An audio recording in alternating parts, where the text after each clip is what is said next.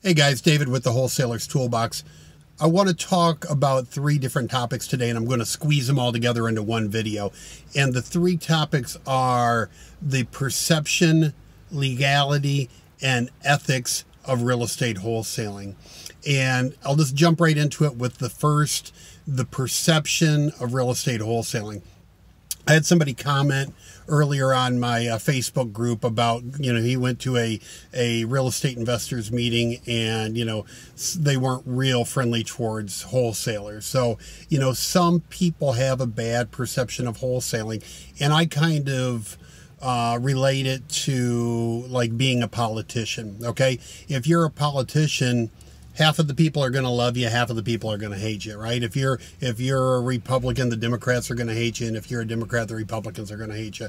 So wholesaling is like that. If you find investors and other wholesalers and people that buy into the wholesaling concept, they're going to, relate to you and accept you and all that. But there's just going to be some people out there that don't believe in real estate wholesaling. They're gonna think it's illegal. They're gonna have their issues with it.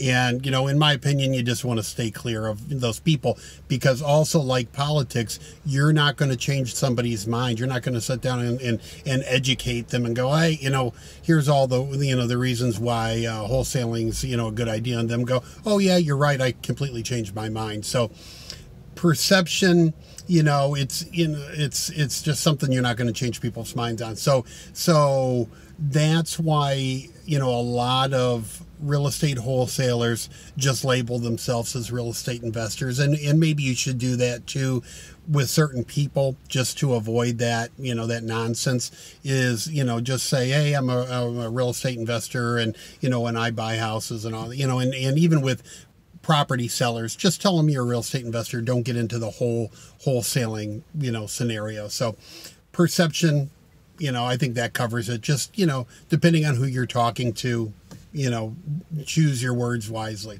All right. So the second thing we're going to talk about is the legality of real estate wholesaling. And I've touched on this in some other videos. And, people ask, is real estate wholesaling legal? And the answer is yes, if you do it the right way. All right. A lot of people just hop into real estate wholesaling. They don't know what they're doing. People say, go out and get a property under contract. And once you have a property under contract, you just advertise it and the buyers will line up and all that.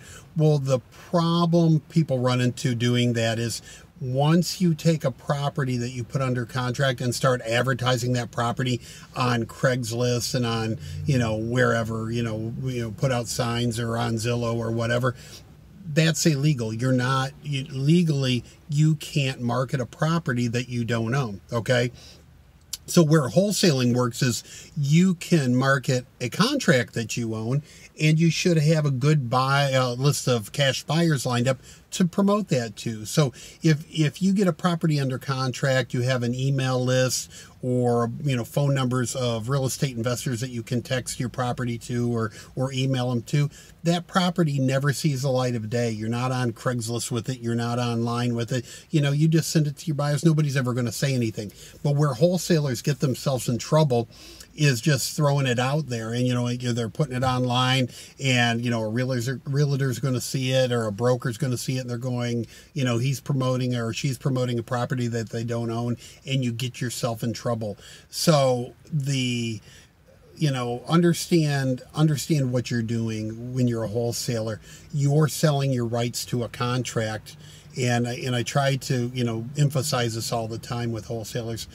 You're not selling a property. You can't market a property. You are marketing a contract that you own, and you should be marketing it to investors, not to, people that are looking for the first home to move into, not anybody that's going to live in the house, but either to an investor that's going to buy and rent it, or an investor that's going to buy, fix, and flip. That's what a wholesaler does. We're professional deal finders, and we work for cash buyers. Okay, so legality, it's legal to sell a contract, but don't go out and start promoting properties that you don't own, because then you get into brokering, and that's where you get in trouble. Okay, lastly, ethics of real estate wholesaling. people ask, well, is it ethical, to buy a house cheap and turn around and sell it more to somebody else? And you know what? Every business in the world works like this. If car dealerships, you go to trade your car in for a new car, and they give you $5,000 for your car, and then they turn around and sell it for 8 or 9 or 10, and they're making a profit on it. Okay, clothes, retail stores, or I'm sitting at a Home Depot. They buy from a manufacturer cheap, they mark it up, and they sell it to you. Okay, wholesaling's the same thing. You're going out and finding a property that's distressed that people can't get full market value from, and then you're selling that contract to an investor that's going to buy it and fix it up. So the person paying the price is the investor you're taking it to, and they'll pay your assignment fee for the, because you're finding them a good deal. All right. That's how it works. So everything in the world, there's a markup on. All right. So, a manufacturer buys products, puts them together, buys little pieces, puts them together, marks it up and sells them to a store. The store marks them up and sells them to you. Real estate wholesaling is no different. You're going out, finding a deal, marking it up, selling it to somebody else because you put effort into it. You've marketed for that property. You've negotiated for that property. You've put it under contract. You've done all the legwork. Now you're going to go out and make a profit for all the work that you put into it. So ethically, there's nothing wrong with it. You don't feel like you're taking advantage of a homeowner that's got a ugly house because you know how to negotiate a good deal, because any buyer is going to negotiate a good deal, or any buyer should negotiate a good deal. So ethically, there's nothing wrong with wholesaling. Legally, there's nothing wrong with wholesaling if you do it right. And the perception of wholesaling is just something, you should, choose who you talk to about wholesaling with and who you should just say you're a real estate investor with. So I know this is a quick video. I kind of, summarize things real quick, but hopefully this clears some things up for you. And later, I might do a video on each individual thing.